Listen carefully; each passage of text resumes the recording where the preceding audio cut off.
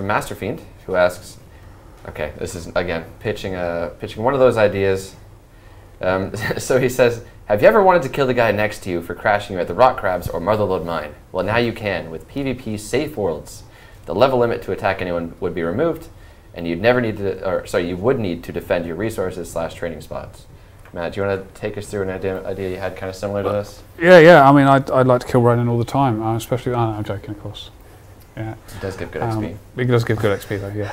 I mean, I've mentioned this a few times, and what we found end of last year when we put out Iron Man. It was really popular, and we want to do more game modes. And one of the things I would like to do would be a hardcore PvP game mode. Where effectively you'll have a hardcore PvP world. Accounts will only be able to log into this world and get XP in this world. Differently to every other world, it will be PvP everywhere. So PvP in the banks, PvP in the cities, no safe zones whatsoever. However, in the cities you'll have lots of NPCs which are really high level. All the guards will be really high level, and if they see somebody with a skull, they will effectively just go and kill them. And when I say kill them, they will tele-block them, they will freeze them in place, and they will just go and gank them. So you will assume if you go into this area with a skull, you will get killed. So that sort of creates this whole dynamic of, should I kill this person or not? Because if I do, I can't go into a city until my skull has gone. With that, I kind of think of Grand Theft Auto. It's like, do I really want to commit this crime and then get chased by cops and lose everything? Yeah, absolutely. So I mean, that's quite a nice mechanic in itself. But you know, this is not just any sort of PvP world. This is a hardcore PvP world. And if you die, you should suffer properly. If you die, so if you die, you'll die. You'll respawn in Lumbridge. Your levels will all get set back to level 1, and you'll leave on the floor a key, and that key gives access to the bank to your killer. So if you get killed, your killer will take your bank, take all your items, and you'll get set back to level 3, and you'll have to start all over again and work your way up to make it even more horrifically bad if you die.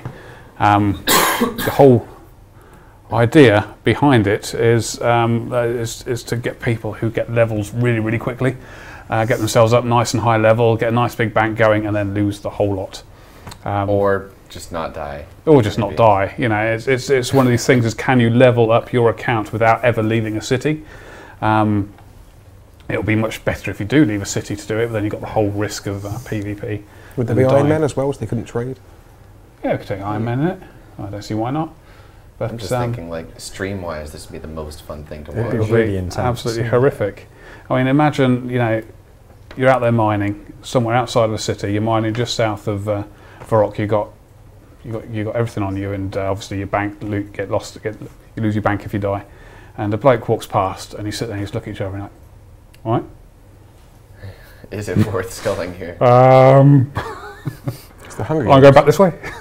You know, there's awful awkwardness as you see other people. Are they going to attack me? Do they want to fight me? Do they want to steal my bank or not? Should I maybe attack them if they're lower level than me? You know, we'll get rid of all the level restrictions outside of cities as well. So I'm seeing someone in the chat saying DayZ escape, and I feel like it does take that kind of constant fear that you get from games like Rust and DayZ and plops it into RuneScape, which I think is really nice. I do have a mod of DayZ in my test stream.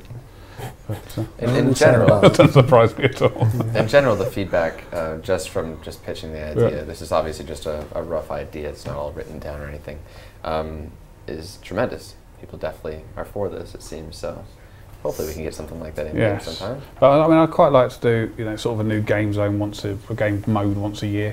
Yeah. Just sort of keep things fresh and give people sort of something different to think about, or play in a different way if they want to play in a different way.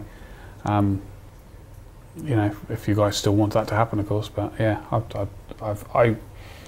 when we were talking about Iron Man, especially how RuneScape did Iron Man, when they did the hardcore Iron Man where you die, you lose everything, and you know that's it, end of the game. I thought about doing that in Old School, then I thought no, because what you want to do is you want to see people who die who have really high levels and lots of stuff. So you want to not restrict people getting these high levels. So you know you don't want to do it as an Iron Man. You want to do it as a normal account. But when they die, that's when you want to see. You want to see somebody with, you know, how many hundreds of millions XP and billions in their bank die, and a big message go across the screen to everybody on the server saying this person's just died. They've lost this amount of XP. They've lost this amount, and this person's just killed them. Who is now in this location? Go kill him. And mayhem ensues. I'm happy to see that the chat responded really positively to that idea, because it sounds great. Yeah. Awesome. I'd love to make something like that as well, to be honest. Yeah, it would be so tense, wouldn't it? Maybe you'll be able to. You'd play it for a couple of hours, and you'd have to go and have a massage afterwards to calm I would down. just be so scared all the time. See, wait, Todd would be like, log out, right? Not logging in until tomorrow. The guy's gonna be waiting for me. I would genuinely love to make something like that. Yeah. I would like. It's I a would sort of- play something like It's that. the sort of weird mods that I really enjoy messing around with. Like I said, I got a version of Daisy in my test stream. It's the sort of weird things like that you do in downtime that you often find are the best pieces of content you've ever made. It's just, instead of sticking to a design brief for a serious piece of content, in the 10 minutes where you've played around with something, you've made the best and most fun piece of content going. Yeah. Things like that I think would go down very well. I mean, it should be quite a light piece dev-wise as well to make. I don't think it's going to be too difficult. It depends on how intense you wanted the tracking to be, and well, I don't know, it would vary depending on how extreme we'd like it. But The most extreme, the better. Cool. But I've seen a lot of people saying straw poll. Let's see what it get. I'm actually quite interested